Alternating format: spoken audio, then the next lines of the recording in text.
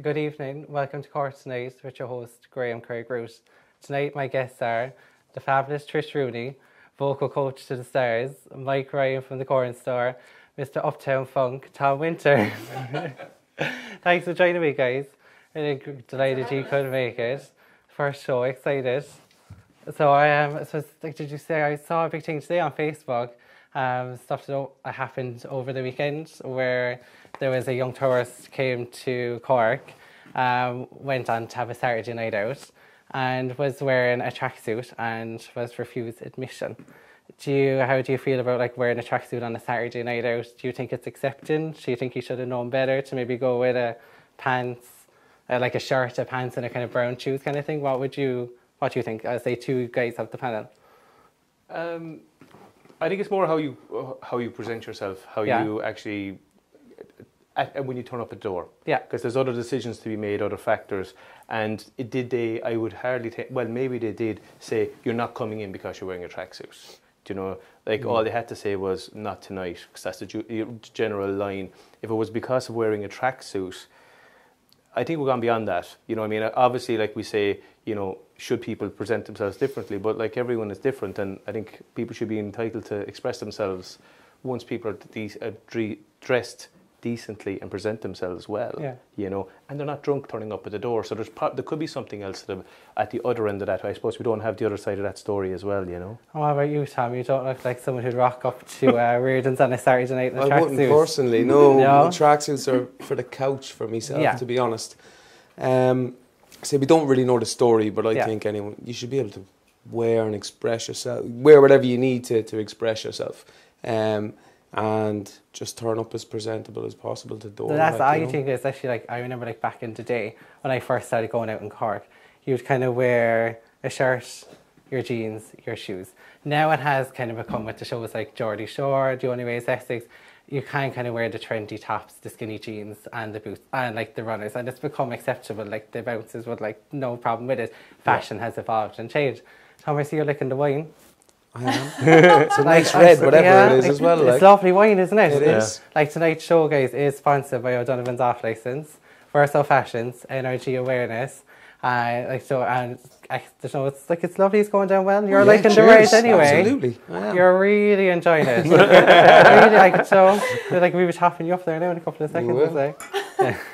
So I was in town today, and everyone was like, it's a month to Christmas, but I don't think you experience Christmas until you go to Cork on Ice, because I think if you do Cork on Ice, I live out near Mahon. It's like when you pass Cork on Ice, I'm like, it's Christmas.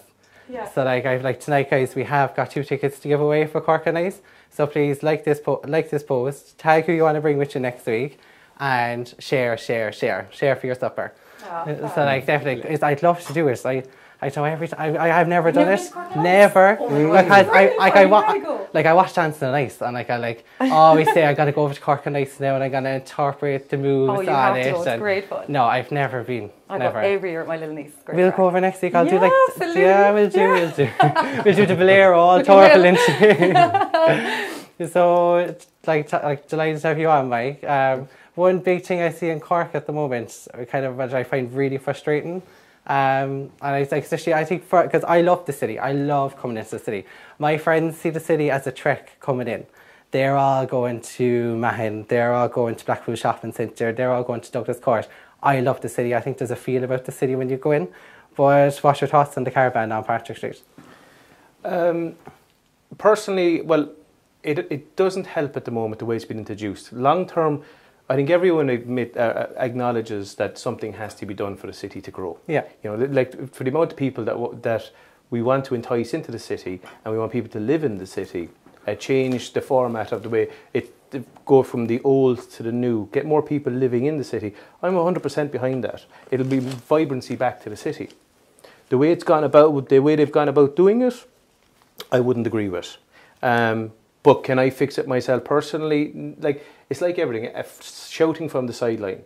You don't have the full picture. I know for us, for our businesses, inside with cockbull especially, because that's more of a trend. So you just mentioned cockbull there, and someone came into my head like a bowl of wings. Where's my wings? Oh, I want wings, hot sauce. Like when I heard you were coming in, I'm very disappointed. You did like, I love an espresso martini. Like I would have thought you would have seen my Instagram and be like, espresso martini for Graham, chicken wings for Graham. And like he comes in and he's like, oh, hi Graham. I'm like, where's the chicken wings? Where's the espresso martini? Comes in with hands swinging. I'm like, this is what I was expecting from Mr. Mike Ryan. I don't know how the wings would go down. I don't know how the wings would go down now on TV because it'd be a bit messy. I'd eat them. I'd eat them. I'd be there. I'd a treat for later, you know. No, I'd love to. But I suppose that we want, like, the thing is, it is killing footfall in the middle of the day. Your friends say it's a bit of a trek to go to Mahon, or no, like, my friends are saying, like, if I say to my friends, let's go to lunch next Tuesday, we meet in the city. No, Graham, the city's too much for trek. We'll go to Mahon, we'll go to Douglas, we'll go to Blackpool. That's what they're saying. You don't have the same variety. I think because I would easily jump on the bus and go in. They're driving. I think they see it like as a trek, parking, walking to like a distance. Like today now I was in town and I can kind of see where they were coming from because we had to park the car.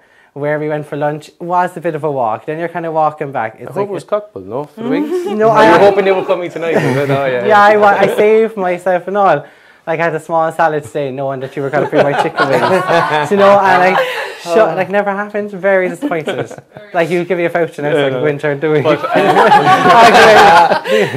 I think the biggest problem is with the introduction the way it is at the moment. Everyone says, but it's only one street. The biggest problem is for a lot of people, it's forced all the traffic onto the quays. All our car parks open onto the quays. Yeah. So you're coming down a ramp to get onto a car park and there's already cars parked or on the street not moving. So you're stuck up the ramps. That happens 4 or 5 o'clock. So yes, I admit it is a pain. Yeah. But there's a couple of ways around this. You know, why are the shops closing at 5 o'clock? Why don't they keep open till 8 o'clock? I do notice that, right? Like, you know, I out in Mahon Point. It's open to 7, and like it's open to Monday to Friday 7. I know Monday to like Wednesday, and then they have delayed opening Thursday, Friday, and I do think that's a big thing. Like with the city is coming to a standstill at 5:30, 6 o'clock. When really, if I was working in the city and I finished work at 5:30, I'd go for a browse and such, or I'd like to pop over to Penny's to have a look at New Look, Top Man. But like if you know the stores are closed in a half an hour. You're like, what's the point? Just to be ushered out the door, because obviously people have worked a long day, they want to go home. But I definitely think the city centre needs to open till 7 o'clock in the evening. Or later. Yeah, no, because exactly. People, like that brings, your friends probably see the convenience side of it because they can actually pop out there up to 7 o'clock. Now, have you seen the queues going in there on a Sunday? I wouldn't go near it. I wouldn't go near it. But like the variety in the city, I think it has to be brought out to people have been taught there's a variety in the city. And also there's one other thing, there's free parking out there, there's free parking in Wilton, and like people don't want to pay for parking. I don't want to pay for parking, but at the end of the day, if you're in the city, you kind of have to pay for that space. Do you know? And it's more the circling as well, looking for parking spaces, that's the like problem. giving up driving to One thing though, Wilton, Mahon, Blackpool and Douglas Cork don't have is cockbull. Like I'm guilty, I've never been to the Cornstore, so that's just something I need to do. It's on my list to do between now and the end of the year, so don't judge me. It's the big brother, that's where the chicken wings were developed. Yeah, like cockbull for me, I go in, I think it's like I love the hot sauce and the wings, I love the setting, I love the atmosphere, I think the staff are great, they're very friendly, and I think like somewhere like the cockbull is where so I think my generation especially like to go, so it's trendy food, it's tasty food, you can have a cocktail, but I think the Cornstore is definitely, I'll have that experience soon. Oh, well, you can do both. You can keep it nice and casual there as well, and cocktails there are second to none. Yeah. I think we have a sampler here of cocktails. I feel it, but like it's grand to have a sampler and then arrive like to know like no espresso martini. But like the wine from O'Donovan's is lovely, so at least we have that. Thanks O'Donovan's. No, but see the secret of a good espresso martinis, you have to use a hot shot of an espresso, so you get that lovely foam on top. Yeah. So if I brought that out here, we're going to flatten you wouldn't like this. Great experience. That's great. I love, say, anything to do with like the news. If it's celebrity based, I follow it, or if something has happened in like the reality TV world. But one thing that I do follow in Irish news every year is the budget, just to kind of keep in sync what's going on, like if it's affected me in any way, or just because especially when you go on Facebook, especially when the budget's being discussed, it's all over Facebook. So it's good to see what people are ranting about and try to be somewhat in tune with it. one thing that I thought was crazy this year was the increase in VAT for the tourism sector. Because yes, it has gone up, like the money that, like when they reduced it in 2012, we saw a great influx of money since. But we've seen that influx of money because it was reduced. Like, I'm working, I like to go for food once a week, have a few drinks. But like, if you have to increase your price now by 4.5%, does that mean I'm going to start going every second week? There's a lot of knock-ons on this because, one, it actually affects a lot of people. You know, affects Tom as well. Like, this whole thing was brought up. Actually, that was one thing I actually didn't. It was when I looked into it today properly. Like, the hairdressing sector is affected. Like, it's the full sector that's really going to experience. And like, if people think of it, 4.5% is a lot. Like, it's not, because like you're having to add it on along the way, so it's going to hit the consumer. But you know, the most, like we'll all have our thoughts about how wrong it was, and I could bore you to death how it brought jobs in and how it actually helps jobs. And people forget about the local suppliers as well, because a lot of chains will have to, you know, you'll have to buy off chains as opposed to the local supplier if people want to keep down the margin, because, you know, it's a set menu is going to go up by €2.50 to €3 per menu. That's the reality of it. But the most disappointing thing of the whole thing was it was done to bring in 400 million, because there was a shortfall. I seen that today. It was like 366 million. Like, but do you know what they didn't do? They didn't bring in the carbon tax, and now we're going to have to pay fines of 600 million. So it's all been negated. So they're going to affect jobs. You know, it affects our businesses directly, and because they did nothing with the carbon tax, which, you know, we're obliged to do, and morally we should do, and that's all gone now. But all that money that's been brought in from the VAT has now been gone, because we're going to be paying 600 million to the EU as fines. So it was a madness move. No, it's crazy. You know, and that amount of, no matter what else was done, that was the most maddening and frustrating thing, because if they just brought in a small carbon tax, we would have been somewhat compliant.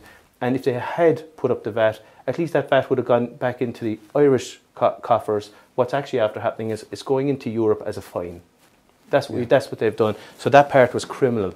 You know, it really, really was. No, it is crazy. And I think it will have a knock-on effect along the way, because if prices are going to be going up by €2.50, €3, the likes of myself, who's popping in once a week, that will become every second week. And then what might happen then along the way is, if less people are going in regularly, the staff that are currently there, the hours will be reduced. So it just has a knock-on effect. Crazy. I don't think it was fully thought of really before. No, they do, but it was a money grab. It was a pure money grab. And if there's other theories about what, and I won't go into that now, about why that was done, because, you know, the print media wasn't touched. You know, so they were left at 9%.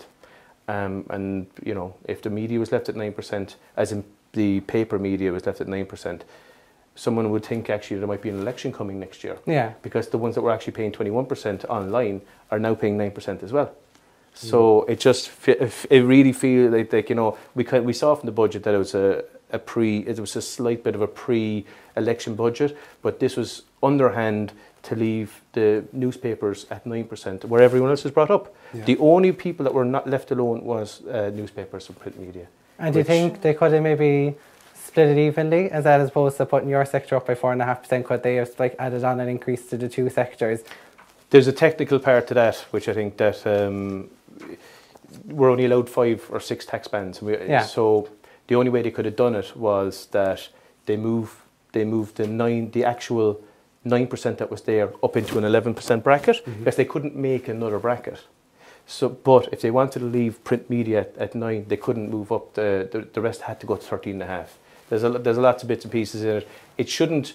It was, to be honest with you, there's lots of twists and turns on the whole thing. But the reality is that Ireland is becoming. Is always a big tourist destination, but it's becoming a food destination, and you know, that's what people want that are coming into Ireland. They're not coming here for the sunshine. They were lucky this year. Yeah. You know what I mean? They were really lucky. Lucky. But the reality, they were kind of misled if they came over this year, because they'd be like, we'll go to Ireland next year. I know, it could be disappointing. And then they'll get off the plane and they'd be like, what's going on here, kind of thing. So it's all like very misleading. Yeah, and so I think that Ireland should never market itself as a budget destination, because we're not going to be. And what's happening with Brexit across the water, you know, sterling will fall, It's going to make Ireland is already expensive to the UK market right now. When sterling falls, we won't have any of the UK market probably coming over a couple of years, and that's 40% of our tourist base. Yeah. You know, it's huge. And then to put the VAT up on top of that to make it more expensive again, you know, it's crazy. You know, I suppose we could go on all night about doing that. You know. So what we could do, we can have, I suppose, no doubt you'll be coming back to us in the new year. And when it's kind of come in, we can kind of like discuss that in the new year. Hopefully, I tell you, people the caravan thing might be kind of relooked. Like it is hectic because all that traffic is coming out into one way. So like it's crazy to kind of get out of town. Hopefully they might look at it. There might be something that could be done. There's a lot of pressure being done behind the scenes. Yeah. To see, like, you know, retailers don't want to go out there and say, every market doesn't want to go out there and say the city is struggling, it's being choked by traffic, because it just frightens people away. So everyone wants to, you know, we don't want to frighten the customer away. So the more we give out about it, we'll frighten the customers away. But the reality is, in the new year, when it's January and February and people have no money after spending a lot of, and it's been shown at the moment that the spend this year is going to be quite high for Christmas. So, you know, the feel-good factor is out there and everything else. But, you know, something has to give. Wages aren't going up that fast. So we're going to look at in the new year, it's probably going to be a very quiet first quarter. And when you have people that are deciding where they're going to spend their money and they're not going out that much, as you said, Mahon, it's easy to get to. Yeah. You know, so I think the real effects are going to be felt in January and February, and it might spur people on to make a more radical decision. But I say this time of year especially is going to be hectic for yourselves for Christmas parties, especially in the Cornstore and Cockbull. I told you this, you will be kind of hitting a busy period now, especially over the next. It's already started actually, because like last weekend, the decorations are up 2 or 3 weeks ago.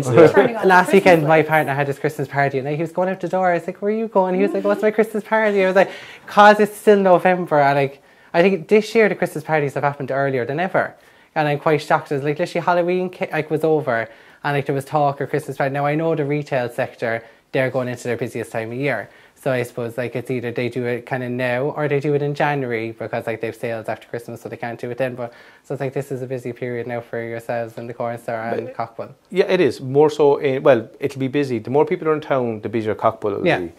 But I suppose Cornstore's more the destination that people have booked. You know, Cornstore's like the Brown Thomas of Cork.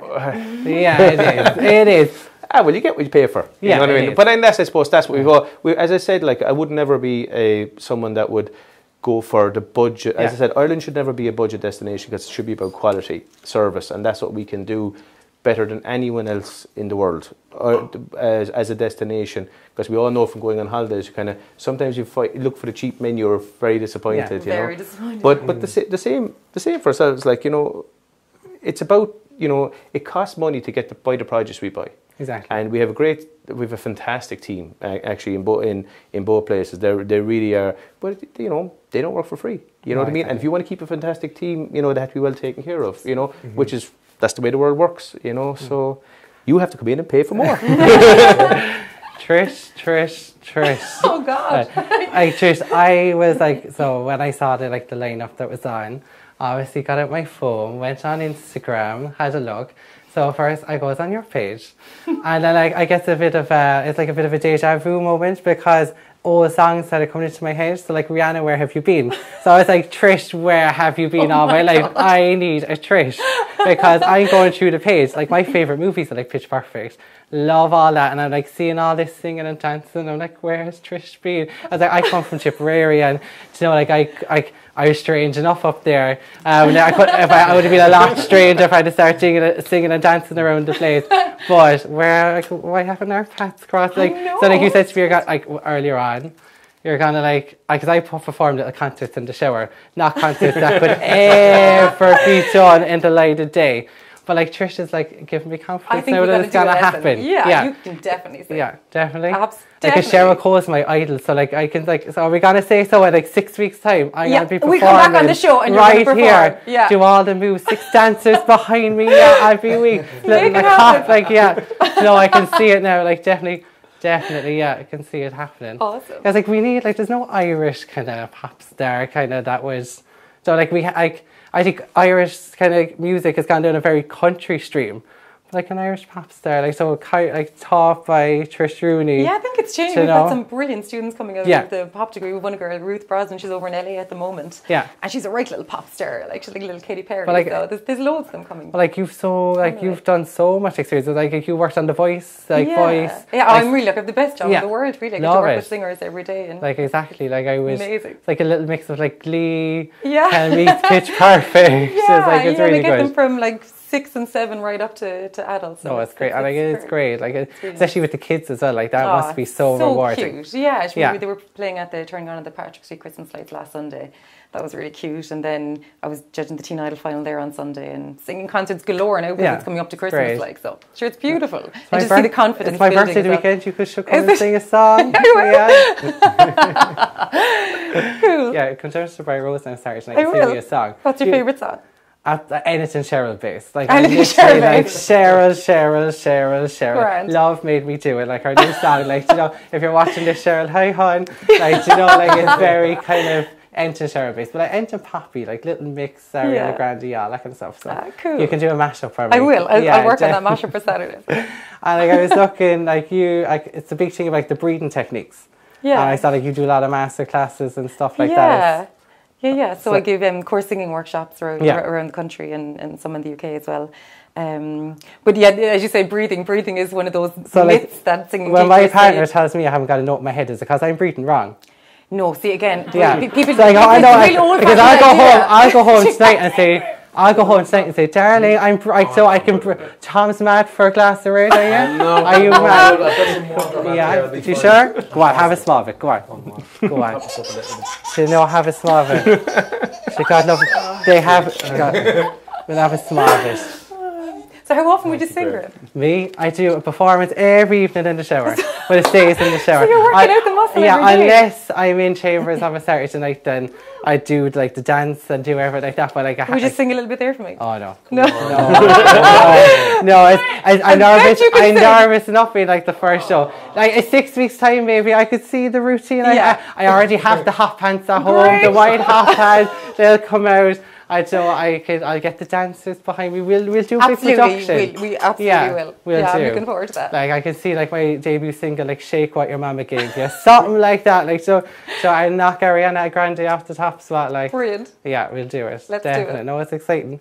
Like so, Christmas is a big time of year. Like so, it's like Christmas is meant to just with loads of Christmas concerts and exams and all that kind of stuff. Oh, it is. But sure, it's lovely as well. I've been singing Christmas songs for about a month now at this stage, really. I actually got to like school more for a teacher like you. Aww. I wouldn't have been always on the hop, sorry ma'am. But no, like it is. Like I think music is like, because I think people get escape with music. I think like especially coming over here today, like if you mute the music on, I think like when you finish work, you listen to music. Like music, even when you listen to the radio, as much as it's adverts, it's music. Like so, it's like music is like it can take you to a happy place. It can take you to a place where like you have memories. So like I was on holidays there a couple of weeks ago, and like I have a song that if it comes on, it like takes me back to being on holidays. It's like music can do so much. Absolutely, yeah. I was like on your website. And I saw, like, I love snooping. Like, I'm such a snoop. Like, anyone who says they don't snoop it, like, they're like the most outdated website like, ever. As soon as I hear a new name, I'm like, who's this? Do you know? I like going on. I was like, gosh, she's fabulous. She can sing, she can dance. Like, she's like, when I caught you were on The Voice. Yeah. Like you did some vocal work when you're on The Voice. Yeah, The Voice of Ireland. That was so Hi, cool. Prissy. I was like so starstruck when I saw them all at the start, but they're so lovely. Like, it was a very cool experience.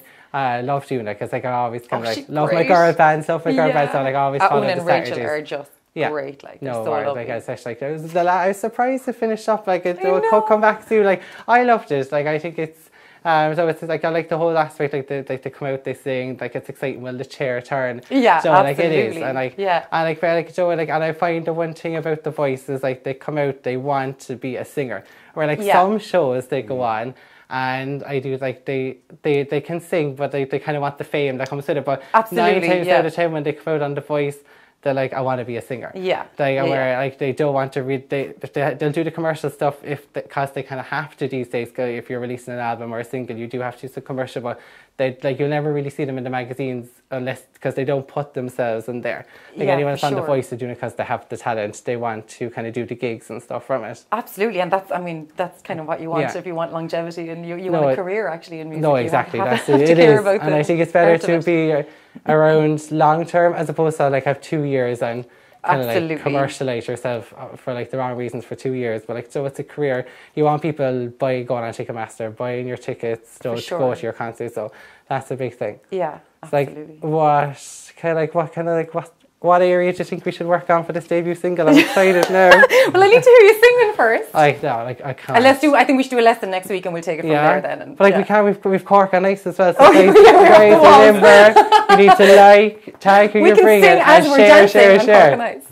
Is that? We can sing as we're dancing at Cork on Ice. We're like very multi-talented. The Voice on Ice, the Voice on Ice. You have a new show? Oh yeah, but The Voice on Ice, that's a good one.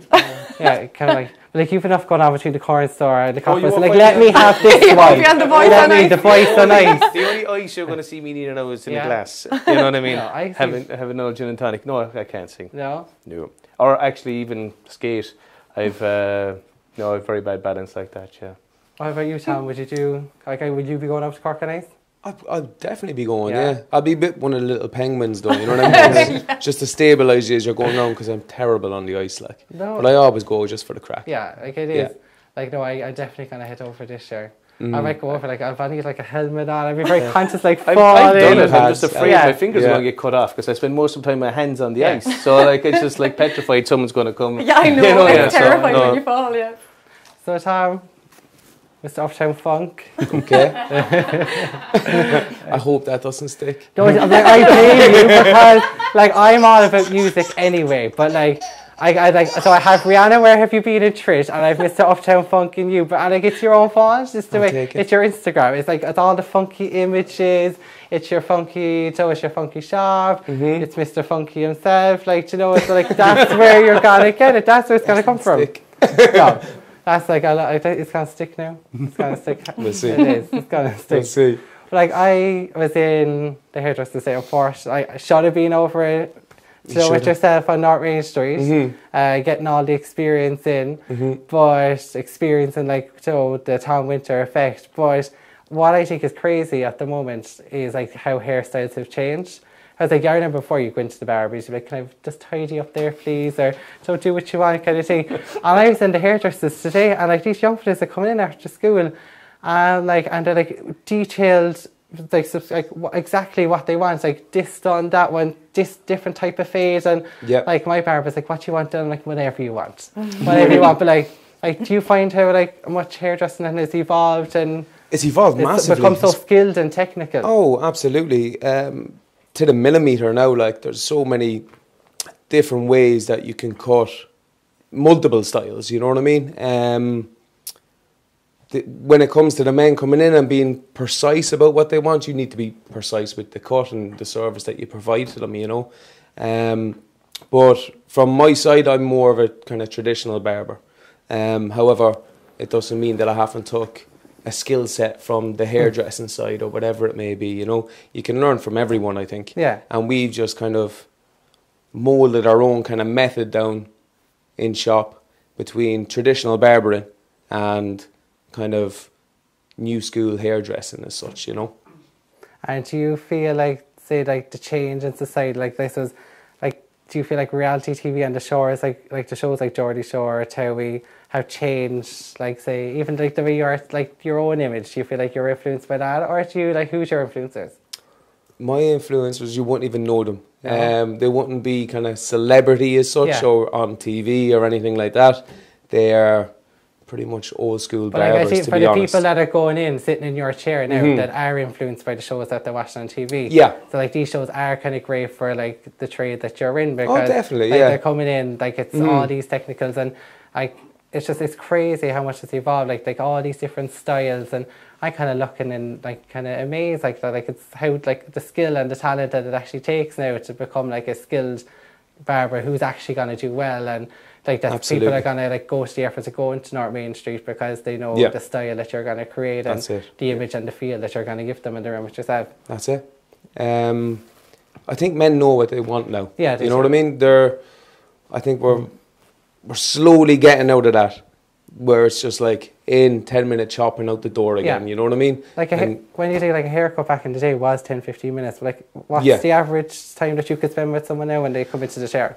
We've got time slots for 45 minutes to an hour, but I tell my team all the time, do not let the man out of the chair until you've given your best. Yeah. Until the customer's happy and you're happy with everything that you've done. So if that takes the 45 minutes or an hour plus, that's what it takes. And all of our customers understand that as well. So even if a particular cut is taking a longer period of time, the customer who's waiting understands that he's going to get exactly the same service when he gets in the chair, you know. And like how, like I say, when you were like, what made you like kind of go down the hairdressing barber and route? Like, was it something you wanted to do from a young age? No, it wasn't. I was told when I was 14 that I used to go to the barbers all the time. Yeah. Every week. And the mother was sick of giving me 5 punts at the time or whatever it was to go to the barber shop, and she just bought me a clipper. Yeah. And she said, cut your own hair. So I did. So self-taught? Kind of self-taught, yeah. And I kept it with me from when I was 14 till I went travelling, till my time in the military. And I just so happened to jump in a very well-known, globally known barber's chair. And I had a mohawk shaved into my head at the time because I was just back off an operational tour with the army. And he said, who cut your hair? And I said, I do. And he was like, you cut your hair? I was like, yeah. So we got chatting and I told him my story and vice versa. And before I left then, he was like, if you ever decide to leave the military, you should definitely see this as a profession. You can make a career out of this. And he was the first person who ever said it to me. Whoever said, yeah, this is an actual career. You know? What I am fascinated by, but like, especially looking at you and like looking at stuff on Instagram, and when I first met you tonight, when I arrived, the moustache. Like, how did that come about? Like you wondered, am I am like Mr. Uptown Funky, but like, look at like the moustache.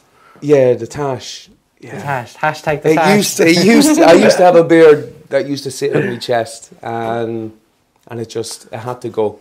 Yeah. The beard got dyed, and unfortunately I couldn't keep it, so I had to shave it off, and I salvaged this tash. And like, is there much like how did the tash come about? Like, did you like? Is there much kind of growth in it? Like that's about 3 years. Yeah, it was about 3 years, and that now at the moment. 3 years. And styling it easy enough, a little bit of wax. Yeah. Yeah. But you do have bad moustache days. Yeah. How's it looking there now, actually? Is it all right? Do you drink Guinness at all? I drink a lot of whiskey, but that's great. Like, yeah. Like, is it the wine that's keeping it up in place, or is it like? It could be. Well, I'm getting like a little bit of an accent there. Like, you're not Cork born and raised? No, not originally. I've been in Cork since I was 7. Yeah. I was born in Dublin and raised in Navan and Meath, and then the family all moved down, and I just never caught the accent. Yeah. But I left Ireland completely when I just turned 17, so I didn't really have that long a time to hold the accent as such, you know. So, yeah.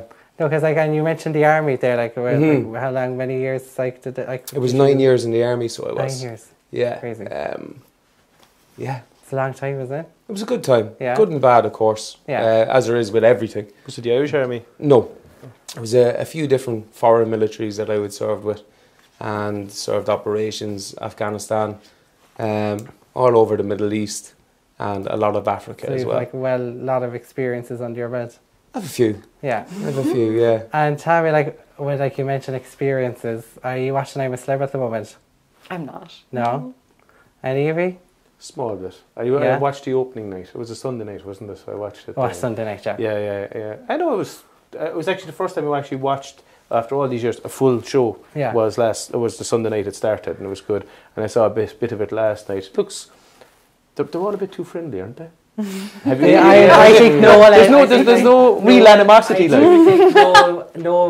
was signed up to go in and stir the pot. I do think in time, like it's 3 weeks. Like I think if it's 3 weeks in the life of luxury, like there'd be no arguments. Like when you take food away from someone, take their creature comforts away from them. Yeah. There's kind of give it another couple of days now. And I do definitely. What about you, Tricia? Will we see you in the fancy jungle the next year? What? Will we see you in the jungle next year? Oh, the jungle? No, you will never see me in the jungle. See, if I had to pick a show for you, I could see you doing Strictly or Strictly. I'd love that. Yeah, definitely. Great crack. And what about yourself, Saz? Could you see yourself eating some of the stuff that they're eating out there at the moment? Probably already ate quite a bit, to be honest. Oh, really? No, I bugs aren't that bad and they're fashionable again. No. But I suppose if you put hot sauce on them, they taste good. Nice and crunchy. Yeah, exactly. That's what you want. Like, so, but you guys, the show's gone so quickly. I know, like, Jesus. Crazy. You finish me wine yet, Graham? No. I know you're going to take the bottle away with you. I probably You'd be will. like, oh, sorry, I left my briefcase, but you're really coming back to get the bottle of wine. Will take so, no, exactly. Lovely wine, though. Like, thanks to O'Donovan's. Thanks to our sponsors, Verso Fashions, the Cornstore, Energy Awareness. And guys, don't forget, we have got 2 tickets to give away for Cork Tonight. So please tag who you're going to bring with you. I know I'm going next week with Trish. So like, that's going to be a great time.